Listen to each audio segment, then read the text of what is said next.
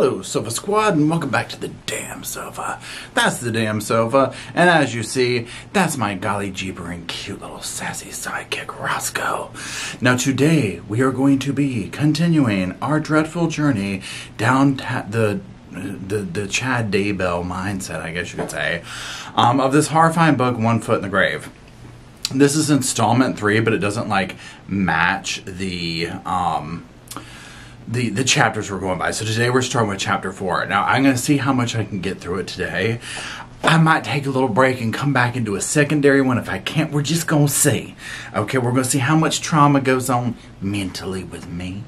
And then how much I can sit here and read of that. So anyways, if this is the first time you've been plugging into this, you might want to start back at the first part. What we've been doing is going through it and reading through this book. Now, and again, if you haven't seen me go through this, this is not like a serious, like, we're going to give this an academic treatment. I mean, you really can. I might use Chad Daybell voice. I might break into character. I might add commentary. I'm trying to be good about being like, no, that's not what he said in there, because it's definitely hard to tell.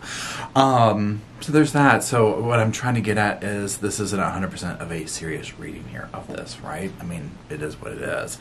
And that's it. Now, make sure you're subscribed to the channel. A lot of people are like, hey, I haven't been notified or whatever. Just make sure you're subscribed to that. So go check real quick, come back. Interact with the video if you want to stay on the Sofa Squad algorithm. I also have another channel, Reporting Live from the Sofa podcast. Make sure you're subscribed to that if you want to. I go live over there sometimes. And I do like little headline type stuff over there, that kind of thing, like way more, what do you call it, like relaxed type videos and whatnot. And this video is going to be pretty chill too. I don't really edit these kind of videos because we're just reading through stuff. And I'm actually going to mute this over here because I forgot to turn that down on my computer. Okay, so here we go. Let me get a sip of water. Oh, and now you can't see it? Well, maybe you can.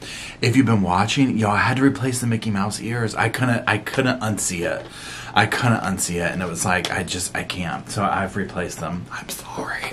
Okay, so, chapter 4. Bizarre but true. Okay, so, chapter 4, bizarre but true. I sometimes come across cemetery-related stories in magazines or newspapers, and I often wouldn't believe them if they weren't documented. But these stories are all true, and throughout the rest of the book I'll insert a few of these entertaining tidbits. I will start with one I'd wish I'd seen. The section header is called Elephants Give a Little Lift. Albert Shorty Sharp of Springfield, Missouri spent most of his 82 years caring for and training circus elephants. Fittingly, big animals played key roles at his funeral. Okay. The outdoor funeral service began with huge Broadway bows slowly pounding on a drum with a mallet held in his trunk. 100%, I do not believe this already. Don't believe it. Do not believe it. Again, I might try and damn Google it when I'm done reading this. Don't believe it. Don't believe any damn thing you put in this book. Okay, so let's continue. Sorry, I just had to say that. Okay.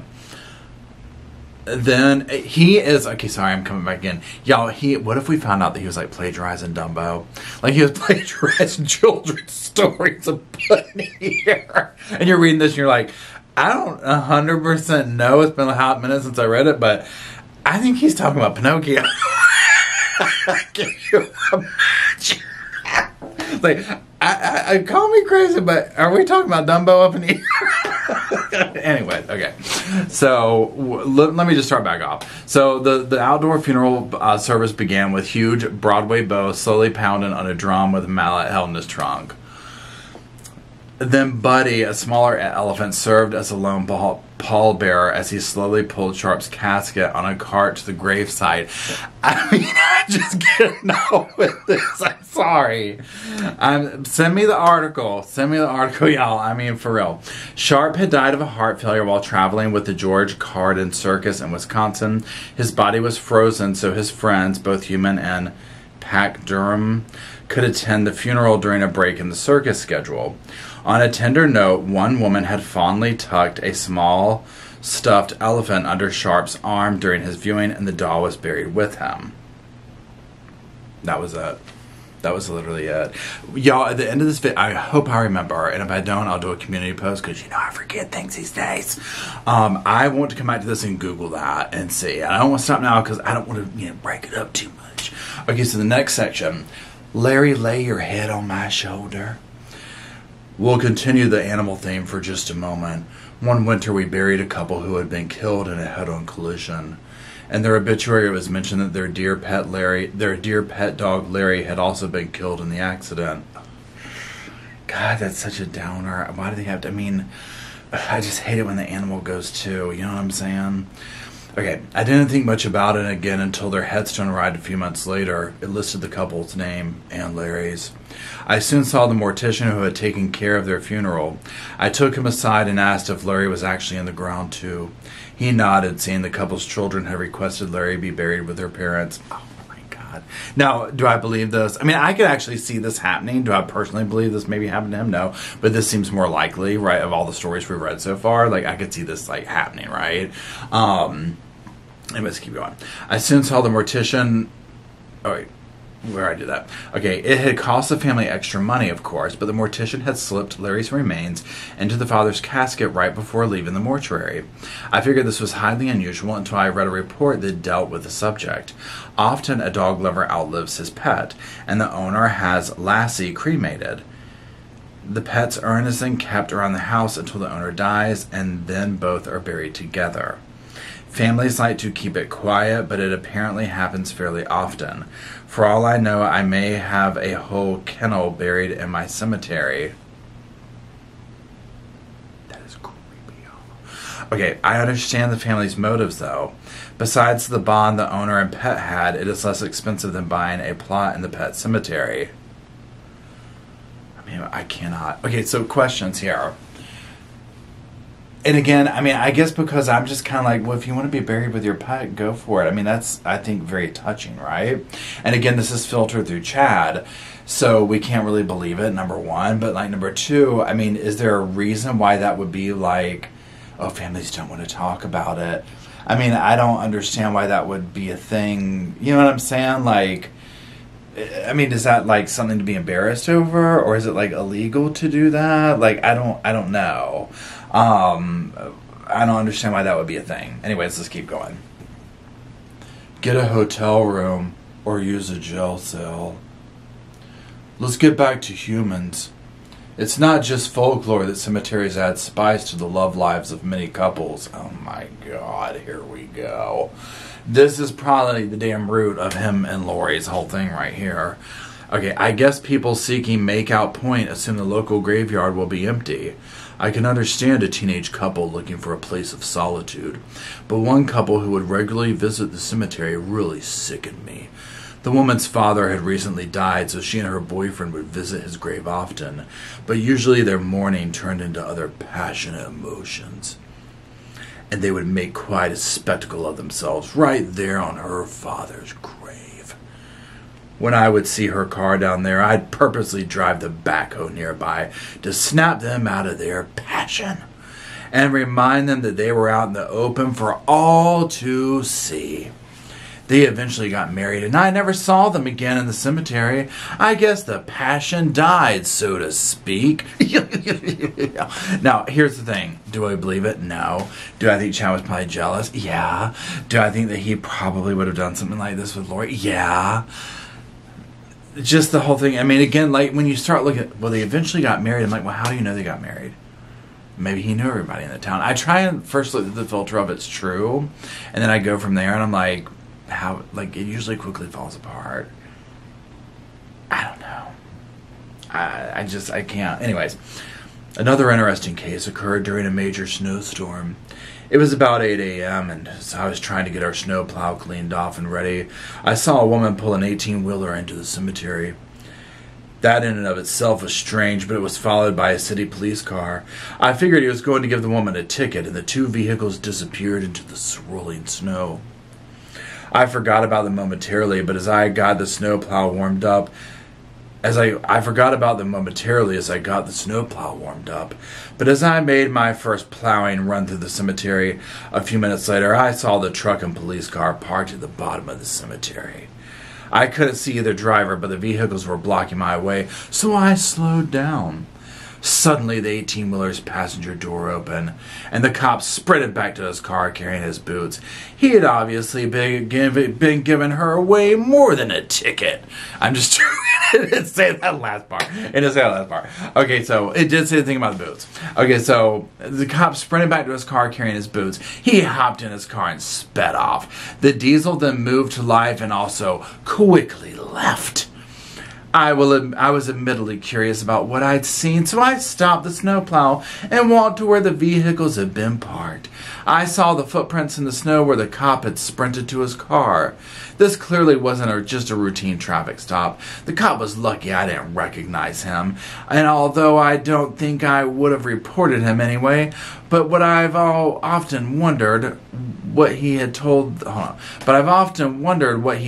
police dispatcher he was doing while he was out of his squad car.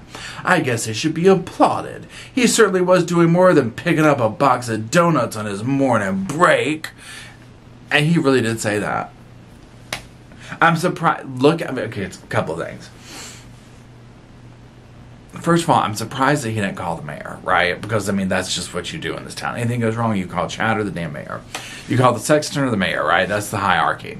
Secondly, again, it's just this power trip that he has. He's a damn graveyard digger, right? I mean, he's ready to go to bat for, he's going to turn in cops. He is taking names in that whole damn town. And I mean, again, that's just, look at how much sexual stuff has been laced throughout this book, right? First of all, starting off with him saying a 4-year-old told him he was the sexy one instead of the sexton. I mean, there's just some things when you sit here and put in it, and I'm just kind of like this. I'm like, and I guess it depends on the framework. Because at this point, I'm like, you've told us about a girl screwing her soon-to-be husband on her father's grave. That's completely creepy. Even if it was true, I mean, that's really creepy, right? We don't really need to know that. Like, that's like Texas Chainsaw Massacre stuff. A cop plowing a woman in the cemetery while you're snow plowing. I mean, that's creepy in of itself. Just sex in the cemetery is just kind of strange in this context. The fact that he's making these choices to put it in here. Also the fact that he's probably making this stuff up. Also the fact that he's always very interested in being around the scenario, right?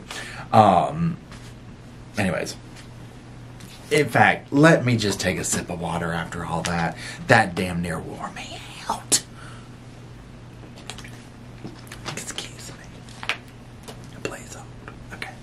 The next thing, criminal mischief. Okay. It is surprising how many items are stolen from the cemetery besides someone's flowers. One morning we arrived to find all of the batteries stolen from the cemetery vehicles. The thieves had also cut the truck's gas lines and drained the fuel tanks. I hope it was worth their time. Thieves have also taken such things as our air compressors, tamping machines, and the U.S. flag right off the pole. But our strangest incident of criminal activity involved our riding lawnmowers. I arrived one Monday morning to find our mower operators extremely angry. They led me to our 3 riding mowers and every tire had been slashed. We just shook our heads, knowing we had a long day ahead of us changing tires and getting replacements. Then I noticed a piece of paper jammed into a small opening in a nearby tree.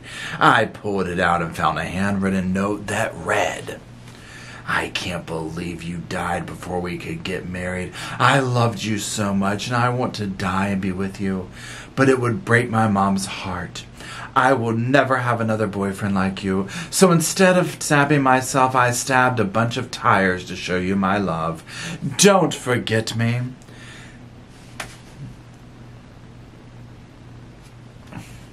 Let me finish this real quick and then we'll talk. We called the police and they took the note to check for fingerprints. But they didn't find anything. I went through the records and tried to pinpoint who this person's boyfriend could be, but without success. I finally decided to just leave the incident in the past. I mean, y'all, I damn near want to call, I might just call a damn local cemetery and be like, could I please speak to the sexton? And I'm like, could you just please tell me, I'm going to name off a few scenarios. Has any of this stuff remotely in the hemisphere ever happened to you? Who would in their right mind, why would you even, so I slashed a bunch of tires.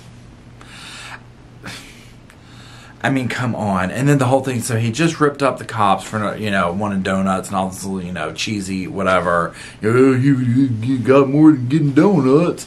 Now but the first person they're going to call, though, right? You know, when they need, you know, help for this criminal mischief. But then, of course, they couldn't find anything, so I started doing the investigation. Yeah, I'm looking around here, boys, seeing if I can't find nothing on her. You know, I didn't find nothing. We let it slide. I figured, you know, little lady had been through enough. You know, it's okay. We'll get her next time. Okay, so the next thing is called Who Would Have Noticed? People often fret too much about things that really don't matter, but this one takes the damn cake. We were burying a man known around town as an outdoorsman. He had always been a deer hunter, and he had requested to be buried in a flannel shirt and Levi's. Once the family was gone, we lowered his coffin into the vault, and we were nearly ready to put the lid on when the funeral hearse returned. This is the second time in this book this has happened, and this could potentially take place, but let's keep going. We noticed the mortician had an unfamiliar woman passenger in the hearse with him. The mortician hopped out and said, "I'm really sorry, but this woman is the man's cousin, and she is throwing a fit because she thinks one of the buttons on his shirt is undone. Can I check it out? She says the family won't pay us until she knows for sure." Okay, so seriously, I can honestly see people being this obnoxious and difficult. I mean, I don't know. I mean, do I believe it because it's from Chad? No. But do I believe this behavior out of people? Absolutely. Absolutely. Sadly, but true. It had been a slow day, so I said, "That's fine with me. Why not?" We took the vault lid off, and the mortician climbed down into the dark, scary hole and opened the casket. Yes, the button directly over the man's belly button was undone. The case had been solved. I'm just joking. It didn't say the part about the case had been solved, but everything else. Okay. The mortician fastened it again, then shut the lid. He's also wearing long johns, so he would have still stayed warm. He said with a tired smile, "Sorry to bother you guys." Woo, another crisis solved. Here's my thing. And maybe I'm being disrespectful, but if this was going on right here and somebody was like, "We're not going to pay you until we know that a button is undone." I mean, who does that, number one, right? Why not just crawl down in there and pretend that you saw it and said, "Yeah"? I mean, seriously. Like, why continue? I mean, seriously. Just move it along. You know what I'm saying? Move it along. I mean, this is ridiculous. I just don't even think that happened, right? I mean, that's my stance on it. I just don't even think that happened. Anyways, here's the next section. Shoeless. I always do my best to keep the morticians happy. If they're happy, I'm happy. But one request was a little unusual. Now, he says this about this as if half this damn book, if it was true, is the norm, right? Like climbing down to the damn grave to undig somebody and make sure a damn button is done up is completely normal, right? Okay. Anyways, so where are we at? Okay. As the family gathered around the grave, the mortician pulled me aside and handed me a pair of Sunday shoes. He said, "We forgot to put his shoes on." "Whose shoes?" I asked. "The deceased," he said, "you blubbering idiot." He didn't say that. "When everyone is gone, could you just pop the lid and put them on his feet? I reluctantly agreed, but when the moment of truth arrived, I failed. We opened the lid slightly, and I felt around for his feet. But my hand went up his pant leg instead. The feel of his cold, fleshy calf nearly made me gag. I finally found one of his feet, but it was rigid. That was enough for me. I quickly placed the shoes near his feet and closed the lid. I queasily told my co-workers, he'll just have to put them on by himself. Now, here's the thing, and this is just a side note, and I'm not trying to be like a snob or anything, because I don't have any books published. I don't have even a self-published book out there. But anyone who's done like basic creative writing 101 will tell you lines like, I queasily told my coworkers are like basic 101. You absolutely do not do stuff like that. You show them, you don't say it. I queasily is like cringe, right? But I mean, that's here nor there. That's my point. Okay. Ashes or gravel? Some people choose to be cremated before having their ashes buried in the family plot. I don't mind, since the size of the hole is much smaller. I can actually dig it by hand. One misconception is that a cremation is nothing but pure ashes, like the kinds you would find in a fireplace. Actually, the cremation process isn't that pure. I found this fact the hard way. The first several cremations I buried had arrived in nice solid boxes that weighed about 10 to 15 pounds. I would just put the box in the ground and fill the hole. Then one family dropped off a lady's cremated remains and requested that her ashes be placed in the same box as her deceased husband. The family members claimed... Pardon me, I had a little yawn sneak out. Let's see here. Where we go? Hold on, here we are. The family members claimed there would be plenty of room. They then went on their way, saying they'd be back in 2 hours to have a dedicatory service. Well, I dug around and found the original box, and there was no way the second box would fit inside it. I knew the family would be back soon, and I wanted to honor their wishes, so I popped open the second box and pulled out the cremated remains, which were contained in a sturdy plastic bag. I couldn't help examining the contents. There certainly were some ashes, but there were also shards of bone and a few teeth. I guess they don't burn well. I opened the first box and molded the wife's remains around the husband's plastic bag the best I could. Then I closed the lid. I couldn't help thinking that Resurrection Day is going to be complicated for those two. It could look like a game of Twister. Let me get a sip of water here. I mean, this is a long chapter, y'all. This is, again, it says 17 minutes left, and my thing right now says 20 minutes. So we know 20 minutes is where I start to go like, oh my god, I'm going to like punch myself in the face. Okay, here we go. A fitting farewell. As we all know, arrogant people are usually difficult to deal with. Unfortunately, I mean, as if he's not one. Unfortunately, the most arrogant ones can be annoying, even in death. One local attorney had specified in his will that he desired to be buried in the largest coffin available. He wanted to go out in style. After the attorney's last breath, his family honored his wishes to the letter. My eyes nearly popped out of my head when I saw 10 pallbearers struggling under the weight of his monstrous casket. You could have housed a small family inside that thing. To accommodate the monstrous casket, the mortician had specifically ordered the largest burial vault made in the United States. It was so huge that the family had to buy an adjoining lot because the vault was too wide to fit in a single burial place. I had only buried the other person in such a large vault, and that person had weighed nearly 500 pounds. Pardon me. This attorney had been average size, though, and we were only going through all of this trouble because he wanted the best. He was about to get it. We lowered the casket into the vault, and it fit by the narrowest of margins. But when we tried to put the lid on, it merely clinked around. The casket was 6 inches taller than the vault. The vault guy hastily called up the mortician, who had returned to the mortuary with the family. He tried to talk the man's children into switching their father's body into a smaller casket, but they wouldn't budge. Their father had wanted the best, and nothing else would do. When we heard that news, we felt pretty frustrated. It was getting dark and rain was falling. Then the vault guy smiled and said, "Well, we've got an old septic tank at the shop we had to drain and pull it out of the ground. He ought to fit in that." We readily agreed, so he called the mortician back and asked him to tell the family. We had the problem solved. We widened the hole a bit more, and the vault guy retrieved the used septic tank. He returned and lowered it into the hole. The stench wasn't too bad, and most important, that huge casket fit inside just fine. As we put the finishing touches on the grave, the mortician drove up to learn how we had solved the problem. And when he found out what we had done, he laughed so hard he started crying. "I love it," he said. "The guy always treated everyone just like the stuff that once filled that tank. What a perfect send-off." The irony in that one is very obvious. I mean, and again, maybe they did this. I don't know. I don't know if y'all like remember some of the stuff, but like when things go wrong at like I don't know if it's cemeteries or the places where they do the bodies and stuff, but like where it's like, oh, well, we ran out of room there, so we just started stacking the bodies up, and now there's like 100 back there. You know what I'm saying? Like where you hear these articles and you're like, oh my God, they're like in cars and everything.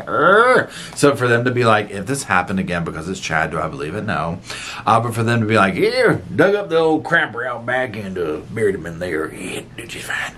I mean, I'm just like, please, that's par for the course. All right, the next section. Just pay the shipping. The following story made me smile. Only because I know so many people like this woman who make crazy decisions just to save a few dollars. I won't include her last name. I'm sure this lady has suffered enough. In November 2000, a woman named Janet put her dead mother in her car's passenger seat and drove more than 1,000 miles from Colorado to an Oregon mortuary so that her mom could be buried next to her father. According to the Jefferson County, Colorado Sheriff's Office, Janet said she was trying to save money on the cost of shipping the body of a 91-year-old Mildred to Oregon. Transporting a body across state lines without a death certificate is illegal, but authorities chose not to press charges against her. Janet told authorities that about an hour after her mother died in a home near Denver, she dressed her mother's body in a fresh set of pajamas, carried her to the car, and then took her off to Oregon. After the mess was sorted out, a brief funeral service was held for Mildred. She was then buried next to her husband in a Portland cemetery. Her daughter was not available for comment. The next section. Did the family ask for postal insurance? Several times I've received a cremation in the mail with instructions to bury the remains in the family plot. I doubt the postal worker had any idea what was in the package. However, there have been cases of a cremation ending up at the wrong address. One newspaper article told of a woman's cremation getting lost on its way from Michigan to Idaho. It was eventually found on a post office shelf in California. Of course, if you don't trust the Postal Service, you can take things into your own hands. We had one family haul their deceased grandma and her casket across several states in the back of their station wagon. Is anybody getting Little Miss Sunshine vibes from this? If you have not seen that movie, you gotta watch it. Okay. I thought those kinds of adventures only happened in movies. The family had the proper permits to transport her, but it was a weird sight to see young children sitting happily on the side of the casket. That's a trip those kids will never forget. Wait, hold on. Okay, what's that smell? I once received notice from a distant mortuary that they'd be bringing me a body for burial the next afternoon. The next day, I kept watching for a hearse to arrive, but instead a car pulling a U-Haul trailer arrived. Sure enough, inside the trailer was a coffin. That trailer still carried a strong, distinct odor long after we took the coffin out. I felt sorry for the next person who rented that trailer. The next section. That was it, by the way, for that one. That was all there was to it. We only read the articles. Our cemetery is quite unique. It has quite a collection of adult magazines and videos. This, because he was there, does not surprise me. Before we even go farther, I'm guessing that he was like the, what do you call it, the librarian of them or something. He probably headed it up. And again, notice the theme. We're going to continually see themes of adult entertainment, adult sex stuff going on in the cemetery with him there. It's very weird. It's very unsettling. Okay. Our cemetery is quite unique. It has quite a collection of adult magazines and videos. Of course, this collection is several feet underground. 100% he's dug it up. If it's even true. 100% he's dug it up. Ouch. I just snorted. I'm sorry. Excuse me. Oh my God, it's got me snorting, y'all. Y'all know it's for real. I get snorting. Sorry. Okay, here we go. Okay. Okay, here we go. I'm sorry, that one got me. It's just so funny when I do that. I'm sorry. It tickles me to death. Okay. A few years ago. I'm sorry. I can't help it. Okay. Oh my God. Look at my ear. Look at my ear. Okay, here we go. A few years ago, the local police raided a home and found a huge collection of, porno. The police department didn't want those items to get back among the public. So they hatched the novel idea of burying the collection in a cemetery. Sadly, I have a story about our local police department that is, I know for a fact, true. That makes me honestly think that this probably is true. Anyways. So I might do a little story time on that sometime. Our crew dug a deep hole in a spot where a cemetery road would soon be placed, and the police arrived with their stash and locked boxes. These boxes were buried inside 2 burial vaults. The vaults are 10 feet deep and pavement now covers them. I can't think of a better place for such items other than a crematorium. 100%. Trust me, it was the kind of stuff that the police were like, this is bad enough to, first of all, y'all, even though, I can kind of see that in a way because I'm just like, they've done crazier stuff. But on the same note, I'm just like, oh, he totally dug that up, y'all. Totally. Again, with the theme of all this stuff going on, please. I'm just, and for him, the theme of that, please, honey, as if it's not all stashed under his damn bed at home. Or, back then. Anyways, the next section. Dim bones. Speaking of trashy material, our cemetery garbage cans collect interesting things besides wilted flowers. Can you guess the number 1 item? Chicken bones from KFC. Apparently, eating Kentucky Fried Chicken during cemetery visits is very popular. It's good. Good God Almighty. And you can't beat their mashed potatoes. Okay. McDonald's Happy Meal boxes are also quite abundant. I can just picture a father announcing to his family, "Hey kids, please quiet down while we go through the drive-through window. If you behave yourself, we'll go eat at Grandpa's grave." I personally don't see many people eating in the cemetery during the day, so it must be more of an evening snack kind of a thing. Yum yum. Of course, we occasionally find drug paraphernalia in the garbage cans, so apparently some people find other ways to relax during their visits to the cemetery. Just looks for every moment to make himself feel better against people. If somebody wants to mourn and eat their damn KFC, let them mourn and eat their damn KFC. My God. Anyways, peculiar picnic is the next section. One family took things a little too far, though. When it comes to the post-funeral luncheon, most families gather at a restaurant or a church for a seafood platter. For a brief meal following a funeral. But this family decided to have a picnic right next to the grave before we'd even buried their grandpa. The woman spread out blankets and brought picnic baskets from their cars, while the men hungrily, again with the adverbs, grabbed sandwiches and then lounged under a tree to watch us work. I didn't want to be the family's entertainment, so I asked the deceased widow if they wanted us to wait to bury her husband while they finished eating. Heavens no, she said, it'll be interesting to watch. The next 10 minutes were excruciating for me as the vault guy and I did our best not to make a mistake. Fill the damn hole in. Just fill it in and move on. My God Almighty. For someone that wants all eyes on him the second he damn gets it, then he wants to be a drama queen. All the while we were being watched by 20 pairs of eyes. The only sounds to break the silence were people munching on damn KFC. No. Just joking, it says. The only sounds to break the silence were people munching on potato chips and the occasional crunching of a pickle. Watching the burial of a loved one apparently didn't affect their appetites in the least. He says this, and then, we know what we know now. But again, it's this kind of pettiness right here where okay, so this is just me, and I'm trying to think, but, I'm also kind of like, to each their own or whatever, but, and maybe I'm weird or whatever, but I'm like, I think it might be kind of interesting to watch someone finish doing the grave thing or whatever. I don't know. Do I believe that this happened? Probably not. Again, I get said it 100 times. I just don't believe that any of this stuff happened. But the things that he chooses to get so high and mighty about, I'm just like, dude. Again, just like, we tried our hard not to make a mistake. All eyes were on us. We almost had to call the mayor. Okay. The next section is called Down on the Farm. Large animals shouldn't be a major cemetery concern, but I cross paths with them more often than I'd like. For example, at one graveside service For example, at one graveside service, it was nearly dark. That's just weird. And everyone was milling around, but the preacher refused to start the proceedings.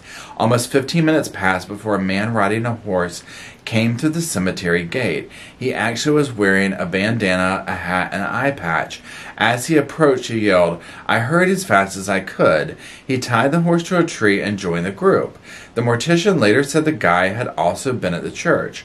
The preacher had agreed to wait for the guy to gallop from the church to the cemetery. The mortician heartily... There we go.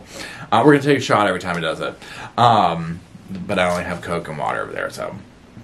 let's see. The mortician heartily agreed with me that maybe next time the cowboy could leave the horse in the barn and just catch a ride. Less than a month later, another animal made a memorable appearance. I was sitting in my truck waiting for a funeral service to end when a large cow came rambling through the cemetery toward the burial site. I jumped out and tried to herd the cow away, but it seemed determined to reach that graveside service. One of my employees, Tony, also spotted it, but neither of us could change his course. I'll say it in a second. But neither of us could change his course. The family of the deceased had also seen the cow, which was now within 15 yards of the casket. Some of the mourners were laughing, and a few of them even snapped photos of the occasion.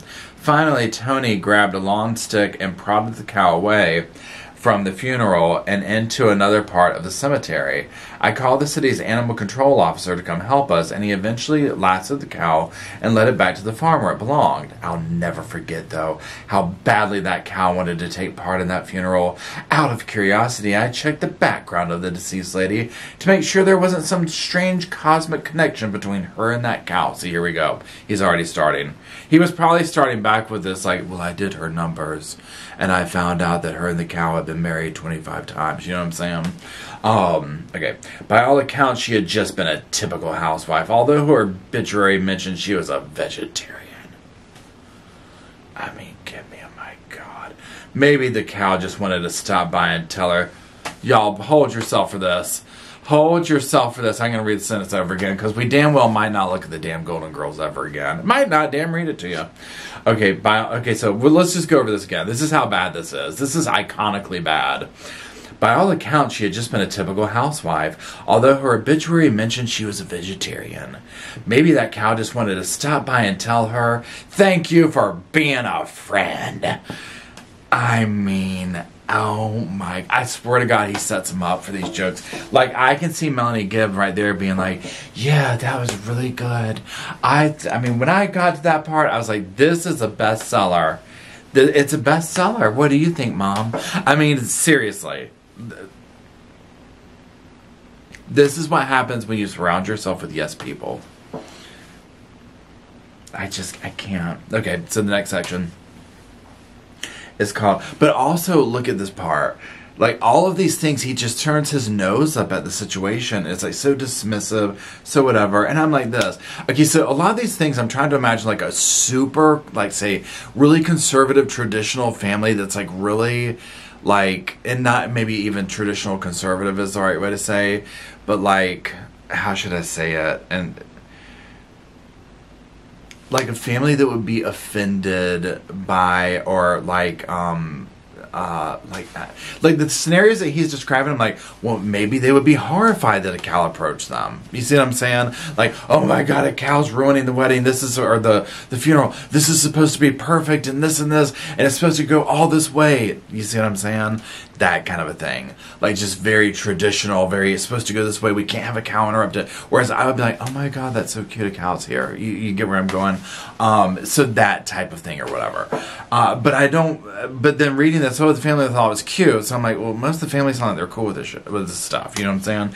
It's him that has this issue. So I'm just like, it's weird. Anyways, let's go back to this. Okay, so the next section is called, I would take a cow any day. We figured out how to handle a cow, but didn't do so well with large spiders. One summer I began noticing beetle-sized spiders hanging in the cemetery's trees and bushes. And that right there, I would have been done. I would have quit. I would have burned the entire town down. I'm absolutely not. Anyways, a nearby mountain is notorious for such creatures, and after a wild windstorm, we found dozens of them all over the cemetery. They must have been blown all the way across the valley. It took us several weeks to get rid of them, and they gave me the creeps. Pardon me. I would never stop near a tree and suddenly one would... Oh, hold on. I would stop near a tree and suddenly one would lower itself to eye level. Ugh. The whole crew was jittery until we got rid of them all. Another summer, we battled hordes of grasshoppers. You know what he's doing? It's like he's lining up, like, I forget what you call it, but like remember, like, when the lotus and things like that or whatever? You know, the great summer of, like, grasshoppers and, you know what I mean? Anyways, they would come out of a nearby field and literally cover the roads. People would come to funerals and freak out to see the ground crawling with bugs. It was like a horror movie with women shrieking and stumbling back to their cars. I was quite embarrassed. We tried everything to eliminate them, and we finally bought a product called Bug Be Gone. It worked miraculously, and you too can own some for $9.99 by sending a check or mail. No, I'm just joking. He wasn't doing a plug-in, but it would not surprise me. But they did get a thing called Bug Be Gone. It worked miraculously, and so we stocked up on several $100s worth of the stuff for the next year. Naturally, we never had a massive bug problem again. If you need some Bug Be Gone, I know where you can get some really cheap. Now, he did say that. I predicted it. That's so weird. I shouldn't have corrected myself. He just didn't give the address and didn't give, like, a place to send a money order. The next thing is getting a leg up. I'm just, like, all comfortable. I'm lounged back in my chair reading this, you know. I'm just, like, over here kicked back. Okay. My favorite headstone in our cemetery tells the story of its occupant who made his way to the grave in two parts. The first came in the late 1800s when, as a young man, he tried to stop a bank robbery. While pursuing the thieves, his left leg was shot off below the knee. Ouch. He survived, but his family didn't expect him to live long, so they just buried his leg in a box in the family plot, expecting that he'd soon follow the leg into the ground. But the man pulled through, and he didn't die for another 40 years. When the cemetery crew dug his grave, they found the long-forgotten leg. The workers wrapped it up and slipped it off his coffin during his burial. So after 4 decades, all of his body parts were reunited. Speaking of detached limbs, we have in our cemetery database this burial record from the early 1920s, the lower half of Miss Robinson's leg. There's no indication that the rest of Miss Robinson ever made it to our cemetery, and she is certainly dead by now. I have often wondered, though, if she ever hobbled out to the cemetery to visit her missing appendage. What would she have at the graveside? A sock and shoe? I mean, just the humor. It's just top-notch. Okay, the next section is called Rock On. One July day, I read in the newspaper that a terrible accident had claimed the lives of 3 sisters from our area. The women were all in their mid-20s and were the fan club presidents of a modern rock band. In fact, they had been traveling between concerts when they accidentally drove off a cliff. I hadn't ever heard of the band before or since, but as the sisters' family came to select a gravesite, they were excited that the band had agreed to attend the funeral. I would tell you the band's name, but I honestly can't remember it. You know this isn't true. I mean, you know this isn't true. Already from right there, I'd tell you, but I don't remember. They drove off a cliff. It's all generic cliche stuff. He's probably describing a movie.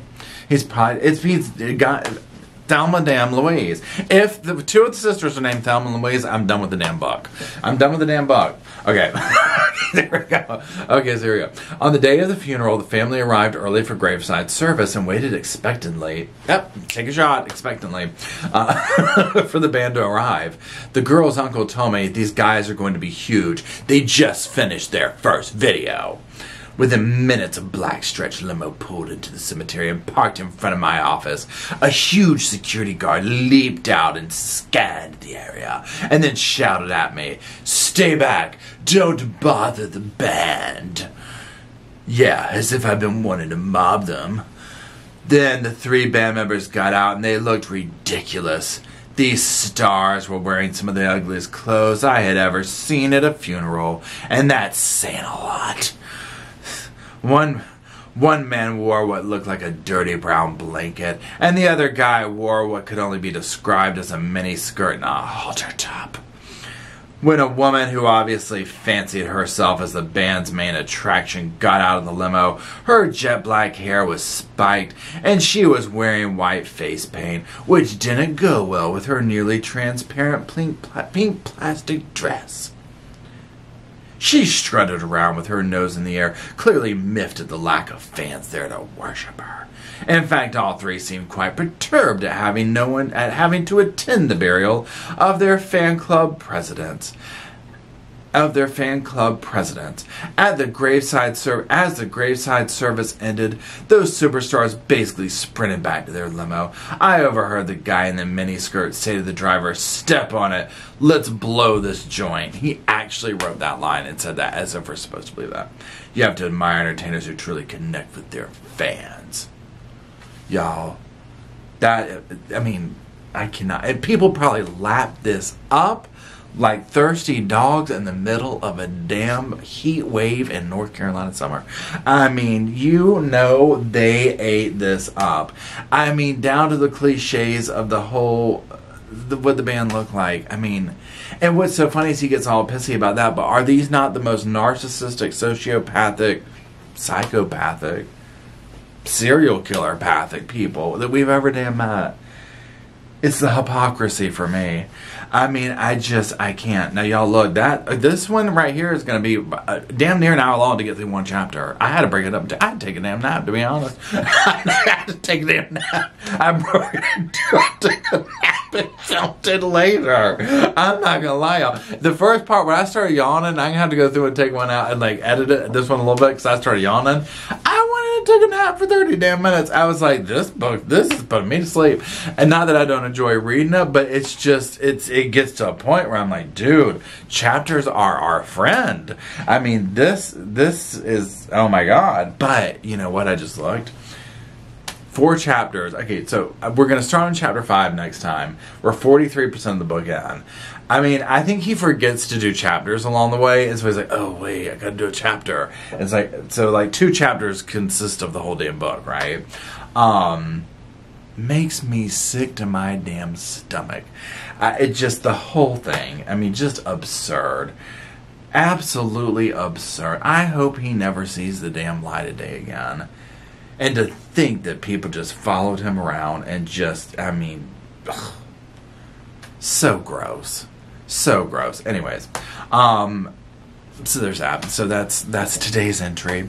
I'm hoping to have this out for tomorrow. I'm recording this Wednesday, so tomorrow's Thursday. We'll see.